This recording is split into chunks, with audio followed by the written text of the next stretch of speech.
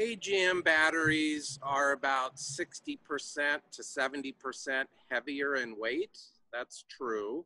So to get the same amount of amp hours, usable amp hours out of AGMs is going to require at least double the battery bank of a typical lithium system, which, yes, is going to mean it weighs more, and it takes up a tremendous amount of real estate.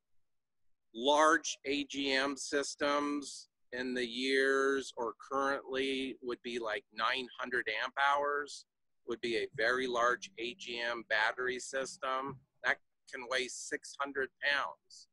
And you only get to use 50% of an AGM or lead acid battery, or flooded battery it's called. And under high draw loads for a long period of time, you get what's called voltage drop. So lead acid batteries, AGMs, inherently have voltage drop. That's okay for that short-term situation like the microwave, but again, air conditioners, long-term, you'll end up damaging the batteries and you actually lose amp hours over time. Yes, I mean, the way in just kind of a quick term, AGMs are about double the cost of a traditional quality flooded battery. And then lithiums are at least about double the cost of a traditional AGM battery. But remember, AGMs, you can only use 50% of your total amp hour capacity. Lithium batteries, you can use 80% of your total capacity. So while the cost is more, that's one factor, but for some people, they look at the longevity. So a high quality solar system paired with an AGM system with the appropriate battery monitors. I have customers that you can get 5 to 7 years out of AGMs if they're not overly discharged and they're charged properly.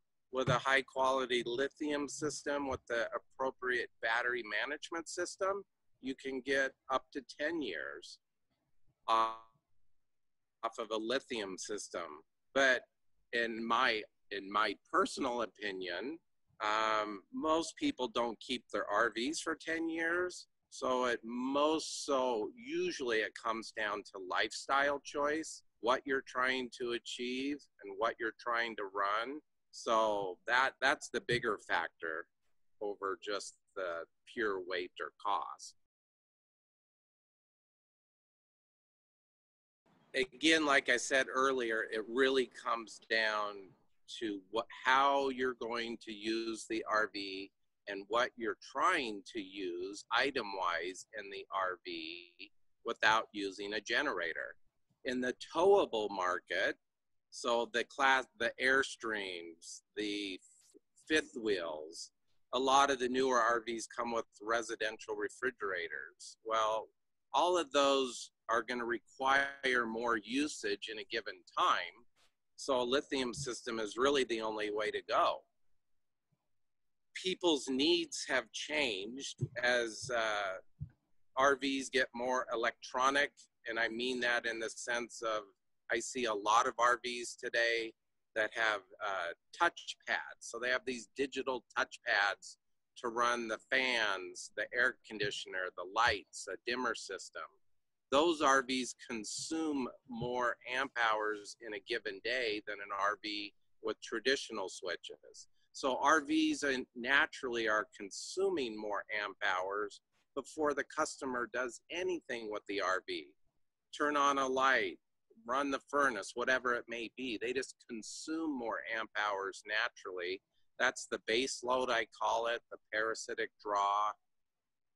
And then you throw on the refrigerator, which requires an inverter to be on 24 hours a day. So you consume more amp hours in a given day than you did 5 years ago. And then you throw in customers' needs, their iPhones, the TVs, the satellite dishes, all of the other conveniences. So yeah, in a roundabout way, lithium batteries are wonderful. Do they cost more? Yeah, they cost more. There's more labor to install lithium batteries. There's a battery management system that gets incorporated into it. So overall, the job is more expensive, but overall, it opens up a tremendous amount of opportunities on how you can use your RV if you don't want to run a generator, you don't want to haul around a generator like a Honda, etc.